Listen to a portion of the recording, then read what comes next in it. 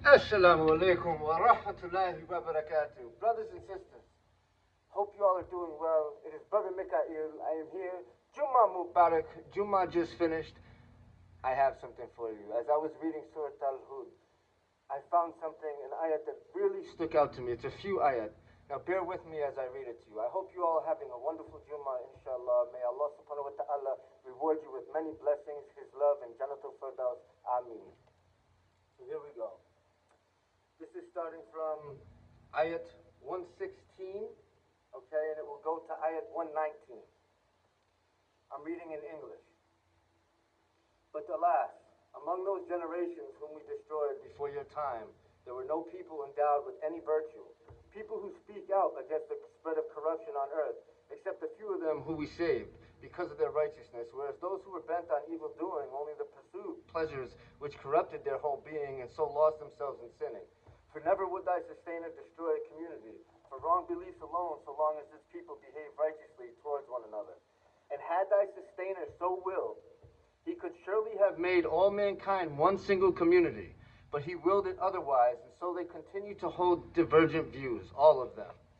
Save those upon whom thy sustainer has bestowed his grace, and to this end has he created them all. But as for those who refuse to avail themselves of divine guidance, that word of thy sustainer shall be fulfilled. Most certainly will I fill hell with invisible beings as well as with humans altogether. Subhanallah, Ya Allah, Ya Allah, Alhamdulillah. So I want to go back to ayat 118. And had thy sustainer so willed, had Allah so willed, Allah could surely have made all mankind one single community, but He willed it otherwise. Now you think about that, right? How come Allah subhanahu wa ta'ala didn't make us all the same? How come He didn't make all of us proper Muslims that follow the deen to its 100% with, that commit no haram, that do all halal, that do it the way that He said? Because in that case, think about it, we would be angels at that point.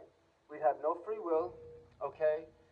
We would have no, intentions in our heart. It would just be based on doing. We would be like angels. We would be exactly like angels, okay? And this is the distinction, okay, between us that gives us moral and spiritual meaning between us and the angel, right? Think about it. If we all walked around and we all did the same without free will or anything, we're almost like robots.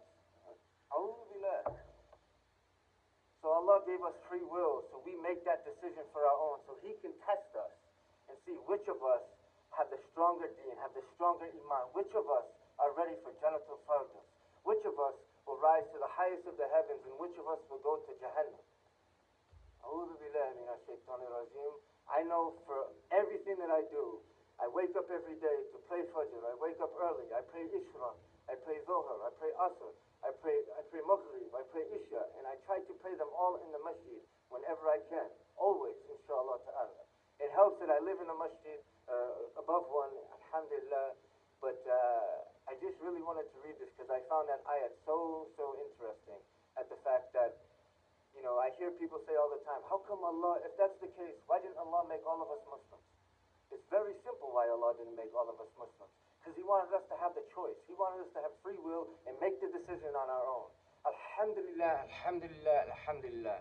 And I'm glad that Allah subhanahu wa ta'ala has chose me as a revert from where I was, victim of the dunya, following the wrong path, and now Islam has saved my life, where I was literally at the depths of hell, at hell's door, and now I've never been better in my life. For the first time ever, my mom said, I believe Islam is saving my son, that I'm becoming a better person, that my character, my deen, my iman, that everything, my deen and iman is showing her that Islam is saving me. Islam has made me a better person. Alhamdulillah. My brothers and sisters, I hope that ayat had spoke out to you as it spoke to me. And I wish you all the best. Jummah Mubarak. Hope you all have a wonderful Jummah with your family and friends, inshallah ta'ala. I am Brother Mikā'īl. You have a wonderful day. I love you. Assalamu alaikum wa rahmatullahi wa barakatuh. Take care.